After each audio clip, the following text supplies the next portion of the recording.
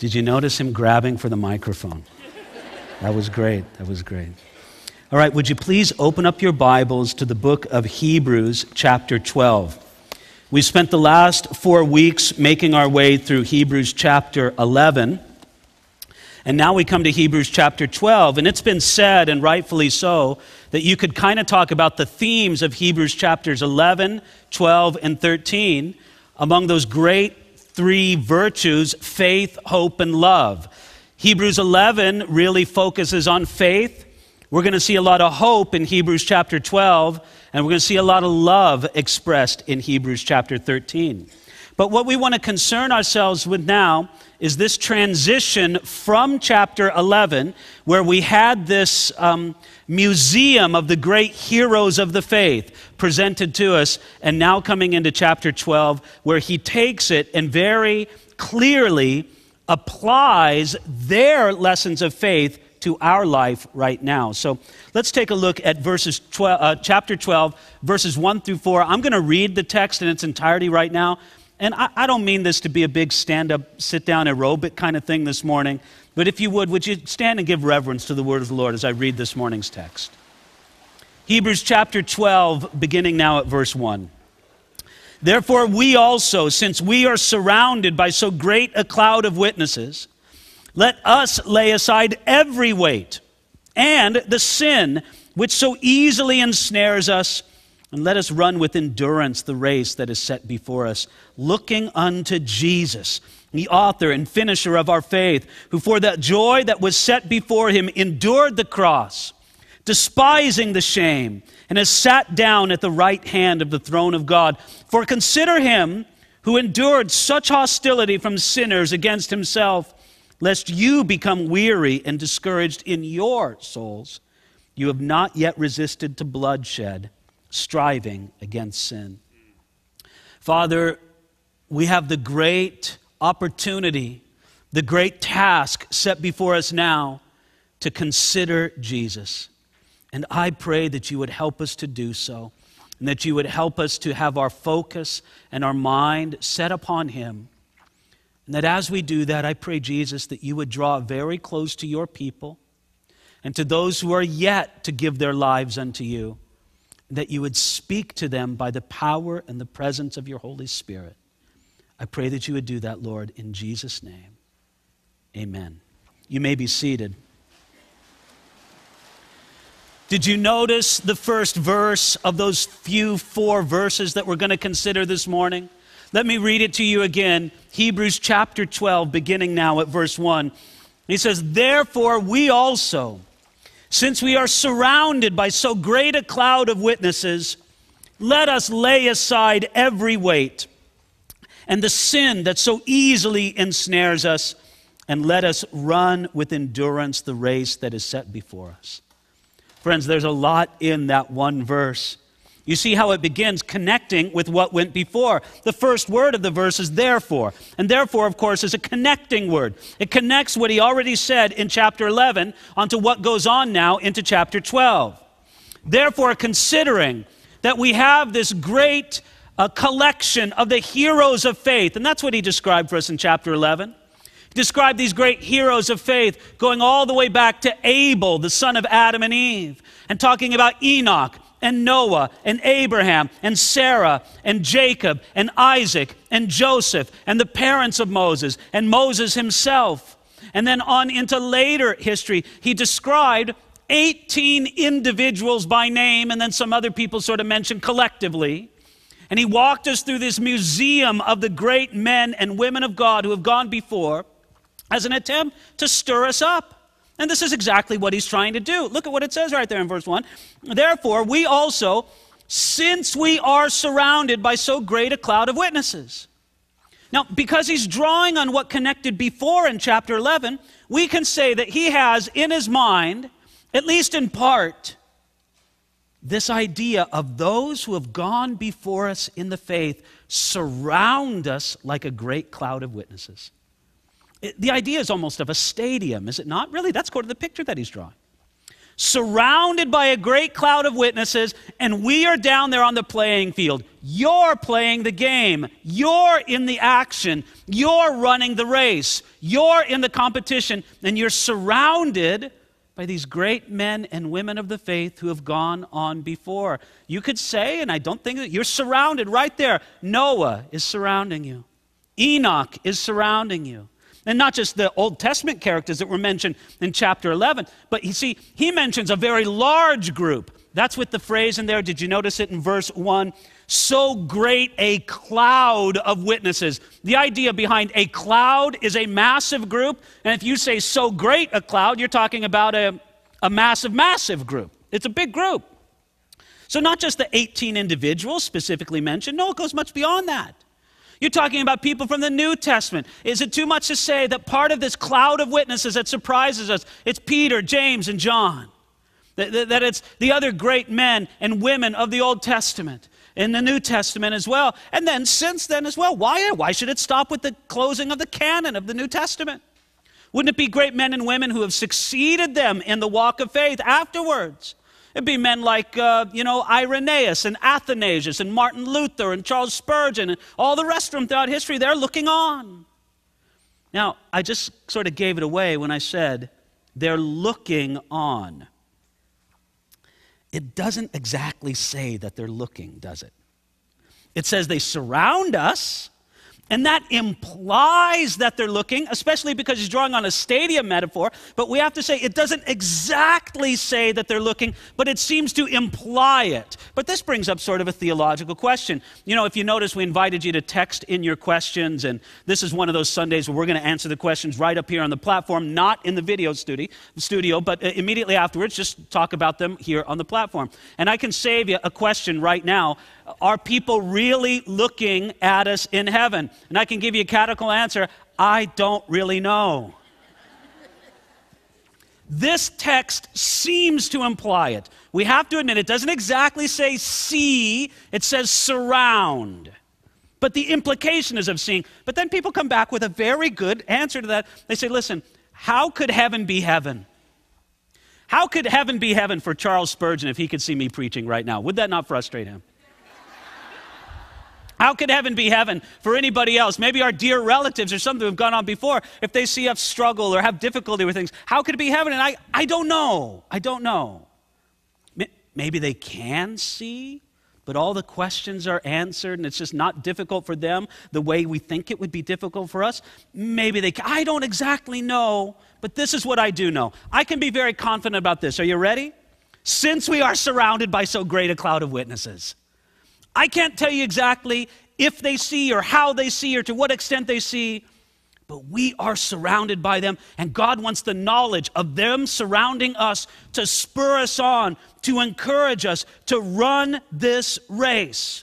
I believe it doesn't stop with even human beings. I believe the Bible tells us very clearly, for example, in Ephesians chapter 3, verses 10 and 11, that we are under angelic observation as well, that they look down upon us. This great cloud of witnesses that surround us, it's those who have been known to history and the unnamed great men and women of the faith throughout history. These are people who surround us and perhaps, probably, I don't know exactly how you want to phrase it, look down upon us. But whether or not they do, we're supposed to take it deep in our heart that this encourages us to run the race and, look at it there in verse 1, to lay aside every weight and the sin. Notice he speaks of two things. He speaks of sin, which we'll talk about in a moment, but he also speaks of every weight. Have you considered that there may be things that weigh you down in the Christian life that God calls you to live? This race that he expects you to run. There may be things that weigh you down that are not necessarily sin, but they are an impediment. They're a hindrance for you. And God would tell you now, lay them aside. Now, I know this is the part of the message where the preacher sort of goes through a laundry list of things that you're supposed to just, and hope that it hits one of you. You know, I'm not going to do that. But this is what I am going to do. I'm going to pray that the Holy Spirit of God God the Holy Spirit, because I believe in God the Father, God the Son, and God the Holy Spirit, that aspect of God that we know of as the Holy Spirit would speak to your heart now and through this message. If there is a weight, not a sin, but a weight in your life that needs to be cast off so that you can follow Jesus with greater speed, with greater endurance, with greater effectiveness.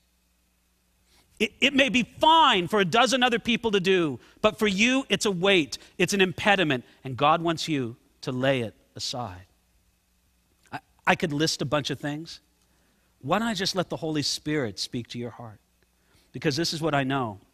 You can't run effectively with weights on you. You'd never know it by looking at me, but 25 years ago or so, I ran a marathon. I ran the Los Angeles Marathon. And my goal was to finish without ever walking, without ever stopping, and to finish under 4 hours. And I'm very happy to say that not only did I fulfill all those goals, I never walked, I never stopped, I finished under 4,000, but I did also finish in the top 1,000 of runners that finished. Somewhere in the top 1,000, I can't give you exactly. All right, that's not so great. But anyway, I know this. By the way, my sister, my twin sister, just yesterday, she ran a half marathon. And I was all happy for her and everything. Oh, Diane, isn't that great? And then I consider, my sister can outrun me by a far margin right now. And that's kind of humbling, isn't it? But this is what I do know. You can't run effectively with weight on your back. Go ahead, put 50 pounds in a backpack on your back and go out and run a marathon. It's not going to work, is it? It's just an impediment. You got to get it out of the way. And I pray that whatever the Holy Spirit would speak to your heart about what you need to get out of the way, you would do it. Because our choices are not always between right and wrong, but sometimes it's between something that hinders us and something that may not get in the way. So you just got to ask, is there a weight that you need to cast aside? But that's not all that he speaks about in verse 1. Notice it here. He also says, not only the weight, but he says also, verse 1, the sin which so easily ensnares us. The words easily ensnare, this translates a very difficult phrasing in the ancient language. It can be translated actually 4 different ways. It can be translated easily avoided, or admired, or ensnaring, or dangerous. And instead of picking between the 4, aren't all 4 of those true for us? Isn't it true that there can be sin in our life that is easily avoided, but we don't avoid it, and it's to our ruin? Isn't it true that there can be sin in our life that is admired? It's admired in the world at large, but it hinders us in our life with God. Listen, we have to admit that in every culture, there are sacred cows. In every culture, there are sins that go right along with the status quo, and people don't really mind if you're admired in these sins. I don't know if I'm such an expert observer of our culture today, but I could say it kind of seems to me that if somebody is a proud person, if they're a materialistic person, if they're a selfish or self-centered person, you could get right along pretty well in our culture today. It's not going to be that big of a deal. And so we have to say, even though these sins may in some ways be easily admired or greatly admired, and say, let's put them away. And then you could take it from the thing of ensnaring. Aren't some sins more ensnaring than others? I think about it. I think about how often it's true that a sin can be ensnaring because it seems like such a small thing, but then it traps a person and ruins so much in their life. Think about it. Think about the person who you're married, but you flirt with other people. I don't know how you flirt with them. It could be in person, it could be over social media. And honestly, for you, it seems like a harmless diversion. You're just having fun. It seems like such a small sin. But tell me that sin of flirtation has not been used to ensnare many people and ruin their life. And then you take the 4th definition, dangerous. Look, some sins are just flat out dangerous, and we need to say, I have nothing to do with this. I think about, and this is just one example. I don't want to limit it to this one example at all, but just one that kind of comes to my mind spontaneously is what a dangerous sin drunkenness and intoxication is. You know why it's so dangerous? Because it's not only dangerous for the sin in itself, but think of all the other sins that it leads to. Think of how many regrettable things people do in a state of drunkenness or intoxication. It's a dangerous sin. Whatever you would say, all of these are ensnaring. And the writer of the Hebrews says, put them away. Look at those great heroes of faith. You're surrounded by a great cloud of witnesses. Don't mess around with this. Instead, verse 1, let us run this race with endurance. That's what you need and I need. Endurance to finish what we've begun in Jesus Christ. He's set a race before us. You could say that he's right there. Jesus is there at the starting point and he's there at the finish line. And he says, let's go run. He set before each one of us a race. And you have to run it. That race is going to involve effort and commitment. You don't run a race casually. You got to be in, and hopefully all in. And that's how Jesus Christ asks us to run this race. So he says, look at your life, your walk with God. Get serious about it. You're surrounded by a cloud of witnesses. Lay aside the weight. Get rid of those besetting sins and go on with Jesus Christ. Now, in all of this, we have an ultimate example. That's why he says in verse 2, look at now verse 2. Looking unto Jesus, the author and finisher of our faith, who for the joy that was set before him endured the cross, despising the shame, and has sat down at the right hand of the throne of God. Friends, I love this because he gives us this unbelievable image of being surrounded by a cloud of witnesses. He gives us this exciting image of we're running a race. There's others running the race with us because he said, let us run the race. And even though you might say we each have our individual race to run, we're all collectively running. And here we are, we have all these things in mind. But he says, in spite of all that, this is what I want you to do. I want you to look unto Jesus. I like how the New American Standard translate that verse.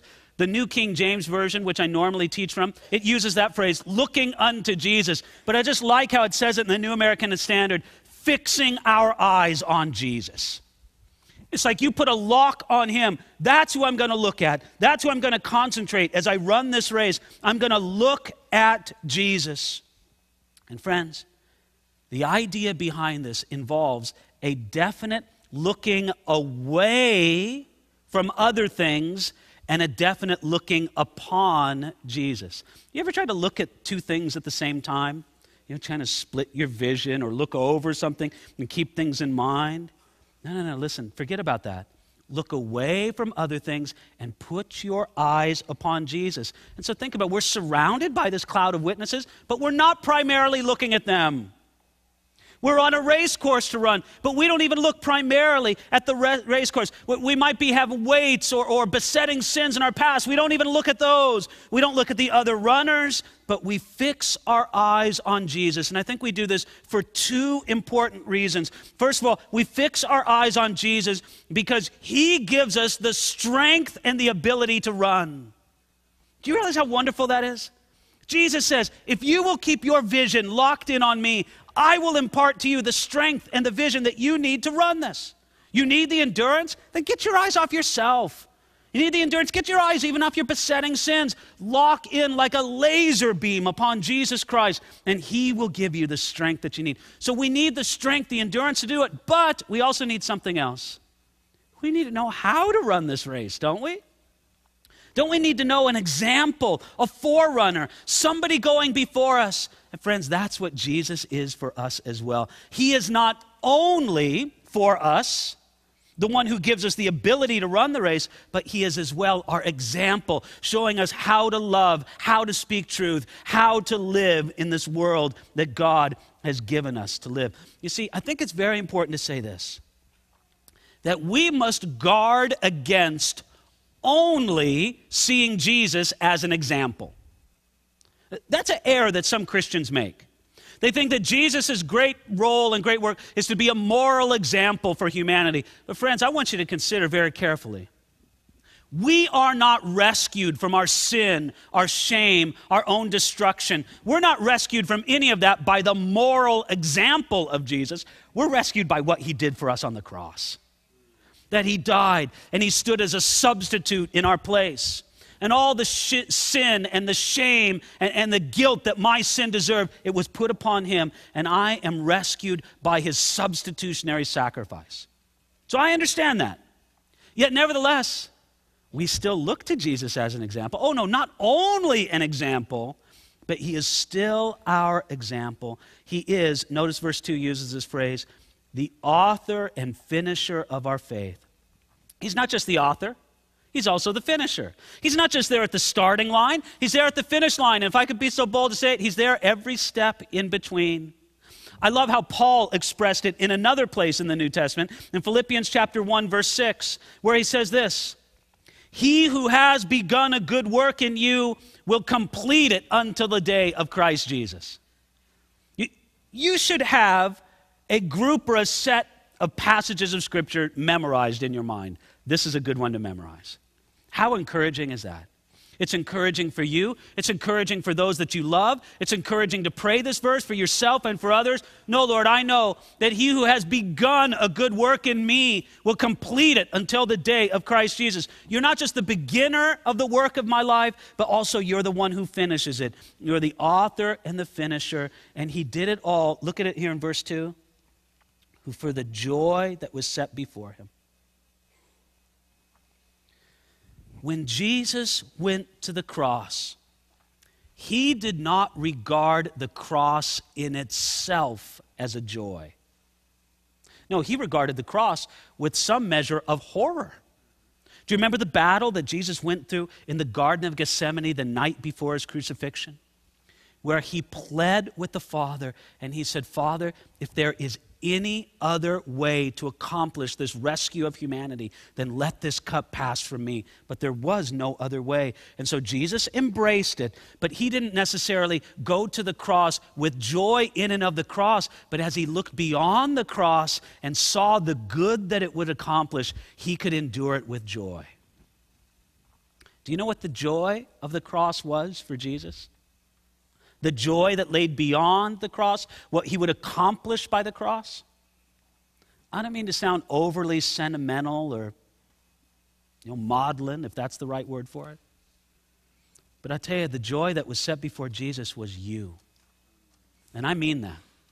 You, his people, his redeemed. Again, I don't mean to sound too sentimental about it, but I think it's fair to say he could see your face.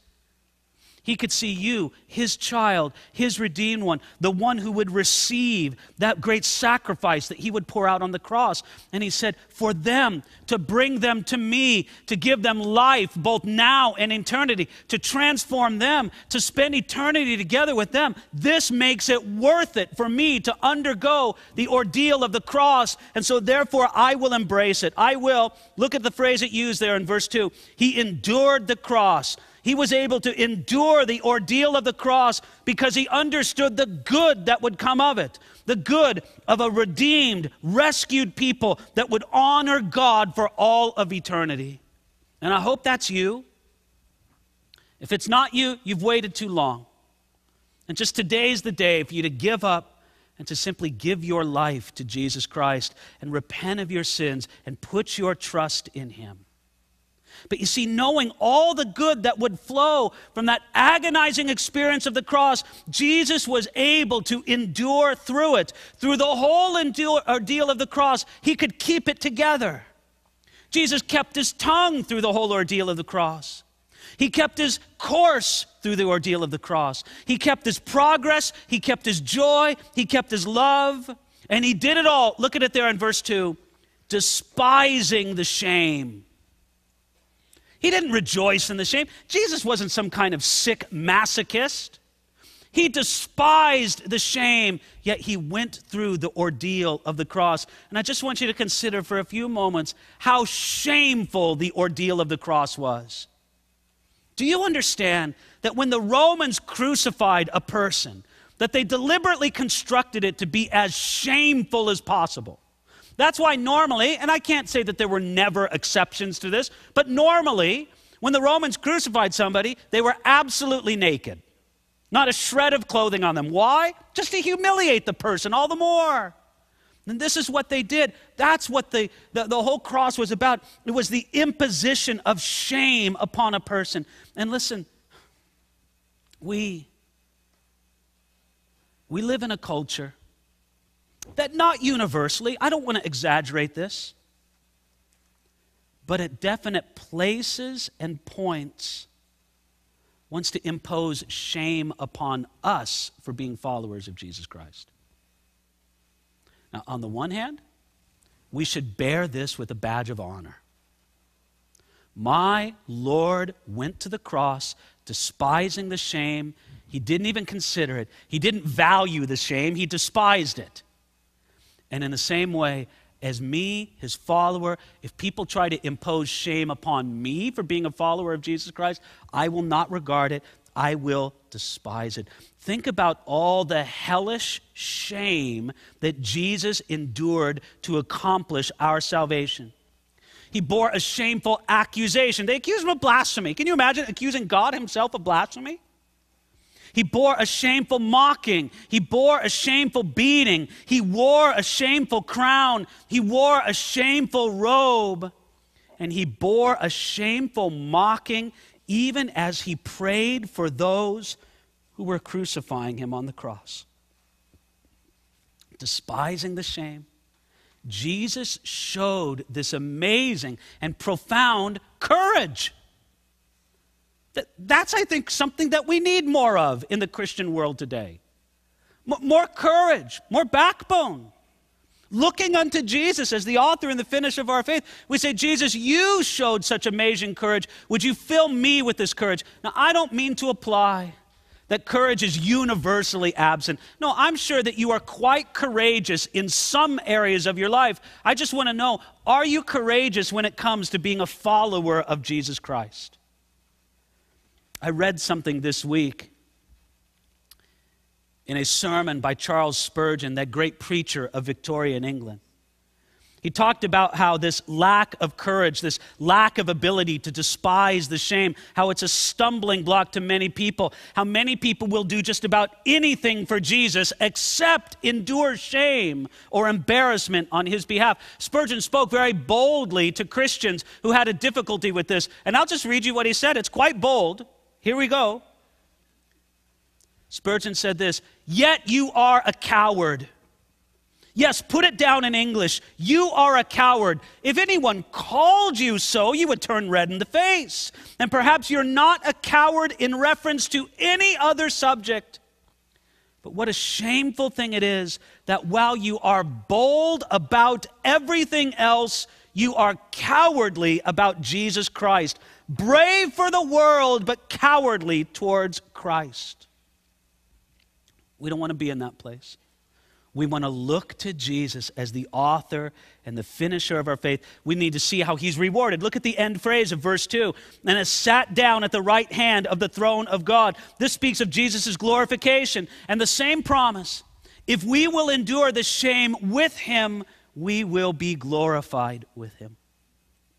Now, friends, I am so grateful that we live in a society, that we live in a culture where we are not out and out persecuted as it is true in other places in the world. And I am also glad that the culture is not universally against us as we try to live our Christian life.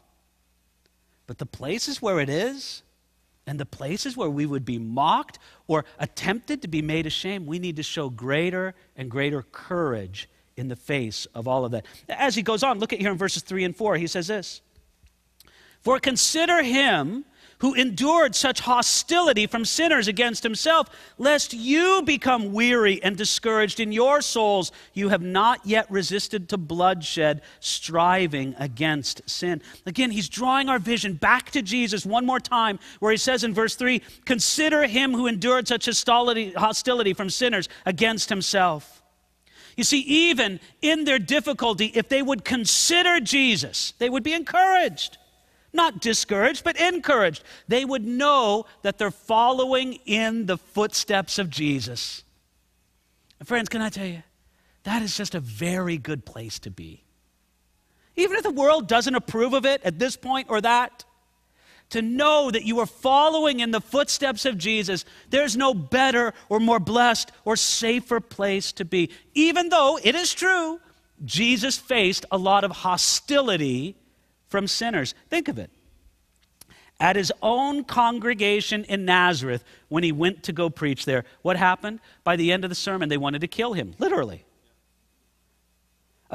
The religious leaders were constantly trying to trap Jesus, to embarrass him. They lied about Jesus. They said that he was a drunkard and a glutton. He was betrayed by one of his own disciples. He was mocked and he was beaten. And even his own people, as he stood before the Roman governor, they cried out to him saying, "Crucify him, crucify him." Friends, that's facing a lot of hostility from other people. Nevertheless, Jesus bore it, and we should consider him in whatever hostility we must endure as the followers of Jesus. You will have to endure certain things as a follower of Jesus. You face particular stresses in your life. But because, being a follower of Jesus, you want to do things the right way. You don't want to cheat. You don't want to cut corners. You want to do things with honesty and integrity. And sometimes that puts enormous pressure upon a person. You feel family responsibilities because you're a follower of Jesus. And you feel like there's something you need to give to your family that maybe other people don't care about giving, but you care about it because you're a follower of Jesus. And that brings unique pressure, unique hardship on your life. Because you're a follower of Jesus, sometimes you're going to face rejection, sometimes misunderstanding, sometimes injustice, sometimes scorn and mocking and being the butt of jokes. Occasionally, you're going to face outright hatred and hostility, and all of that will come upon you as a great stress, as a great pressure. And you see Jesus in the midst of all of that. He's looking to you and he says, "Look at me. Look at me, my child. You are following in my footsteps." I think about what we have to endure sometimes as followers of Jesus, and it is not insignificant. And I know the price that some of you pay for being committed in following after Jesus Christ. But then I think of the price that some have to pay in other countries, in other places in this world, how they face great deprivation, great persecution, sometimes torture and murder for the sake of Jesus Christ. And then I think, Jesus, you can strengthen us all to meet this challenge. In all of that, if we would, and I'm reading from the verse again here, consider him who endured such hostility from sinners against himself. It brings two things to us, two things that we vitally need. The first thing that it brings us is perspective. In light of what Jesus suffered, what do our sufferings compare? Now, I don't mean to say that your sufferings are insignificant. No, they are significant. They're significant because, well, they're significant for you. They're your sufferings. You know, it's like that way in the medical field. Everybody else has a minor surgery, but for you, man, if they're going to open you up, they're going to open you up. And this is a big deal. And so I don't want to say your trials are unimportant or insignificant. They're your trials, and God bless you, and he cares for you in them. Yet, in the big picture, compare them to what Jesus endured. We go, no, okay, Lord, that gives me perspective. But we don't need only perspective. You know what else we need? We need comfort. We need to recognize that a sympathetic Jesus is right beside us, speaking to us, telling us, "My child, I love you. I'm here with you in the midst of this. Look to me and receive strength. Look to me and receive power to undergo this. And I am with you every step of this difficult journey." The price for not doing this, look at it here in verse 3. "Lest you become weary and discouraged in your souls." You see, when we know that Jesus doesn't ask any more from us than he has himself experienced, when we know that he has gone through worse than what we even have, and he stands right beside us as a sympathetic Savior, it helps us to not become weary and discouraged in our souls. Maybe that's where I want to end it right now today. It would not surprise me if there's not more than a few souls among us. Frankly, you are weary and discouraged. You've come here from the midst of a lot of pressure this past week, and you look forward to the next week, and you know there's even more pressure waiting for me next week. And you're hoping that God would give you something right here, right now, to help you make it through another week, glorifying Jesus to the best of your life's ability. Well, here's what he says to you. Don't be weary. Don't be discouraged. I have both gone before you and I am right beside you. Look to me. Fix your eyes on Jesus. And He changes the focus of everything. Father, this is my prayer for your people. It's my prayer for myself, Lord. Lord, all through this, we need to look to Jesus, the author and the finisher of our faith. And I pray, Lord, I pray in particular those who face the difficulty of weight that drags them down, who face the difficulty of sin that so easily ensnares them. And I pray that by your grace, by your power, you would help them to set those things aside and run with endurance the race that you've set before them. Thank you, Lord. Thank you for this message of hope that we have in Jesus Christ. We pray this in His name. Amen.